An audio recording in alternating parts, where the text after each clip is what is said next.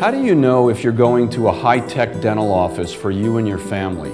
Well, one of the easiest ways to check is what goes on during your routine exam or your first exam at the office. Many dentists are still using a piece of technology that's over 4,000 years old, and that's using an instrument called the Explorer. In this image, you'll see at the top right corner of the screen, the Explorer looks like a hook or a probe. Many dentists and hygienists are still looking for cavities on the chewing surface of teeth with this 4,000-year-old instrument.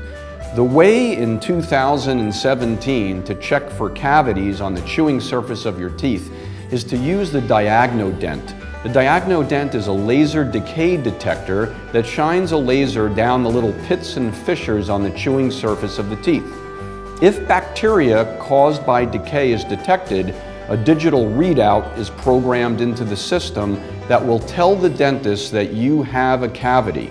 You're finding the cavity in such an early stage that can be treated without any injections and with minimal or no drilling.